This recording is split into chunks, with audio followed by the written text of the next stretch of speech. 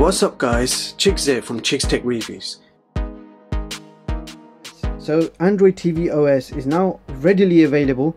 We've got 4 TV boxes on the table right now and they are all offering Android TV OS. I've already done full reviews of all of these boxes and I will leave the links in the description in case you missed them. So we've got the ABOX A4, A95X Pro, M8S Pro W and the M8S Pro L. Now all 3 of these boxes have exactly the same specs. S905W, Mali 450, 2 gigs of RAM and 16 gigs of internal storage. You've got Bluetooth in this model and these two do not have Bluetooth. All 3 of these are exactly the same specs. You've got slightly different designs.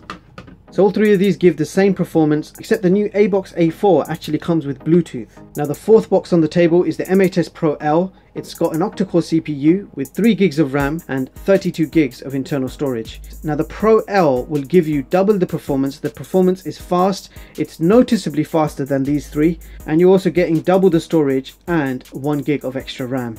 I believe this box also comes with Bluetooth.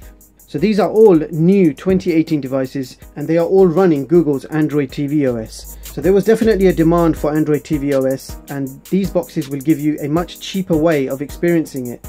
And prior to this, all we had was the NVIDIA Shield and the Xiaomi Mi Box. Now the Xiaomi Mi Box also has Android TV OS, but at the back you can see you're quite limited with ports and it only has 8 GB of storage. If you compare this box to, you can see straight away that you've got much more connections, USB and a micro SD card.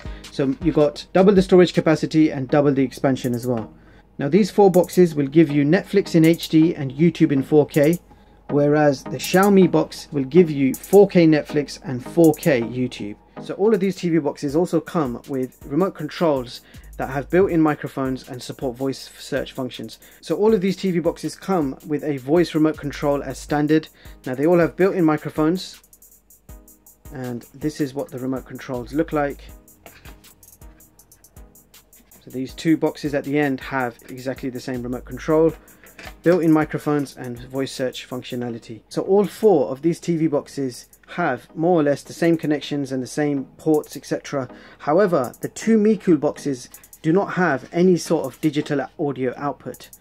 So there is no SPDIF port anywhere. All you've got is an AV port at the end, but there is no SPDIF digital outputs. So that doesn't mean you're not going to get your 5.1 surround sound.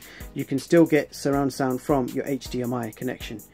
Now these 2 boxes do have your digital SPDIF connections, so you can hook this up to your music system. All of these boxes are Android TV OS boxes and they are all priced under $100. So if you didn't want to spend $200 on an NVIDIA Shield TV, then here are your options. So there you have it guys, that was a quick roundup of the official Android TV OS boxes currently available, and all the prices and all the links are in the description box below in case you want to check any of these out. They're all great boxes and Google Android TV OS does give you a very nice experience. Thank you so much for watching and I hope you all have a brilliant day. See you in the next one guys.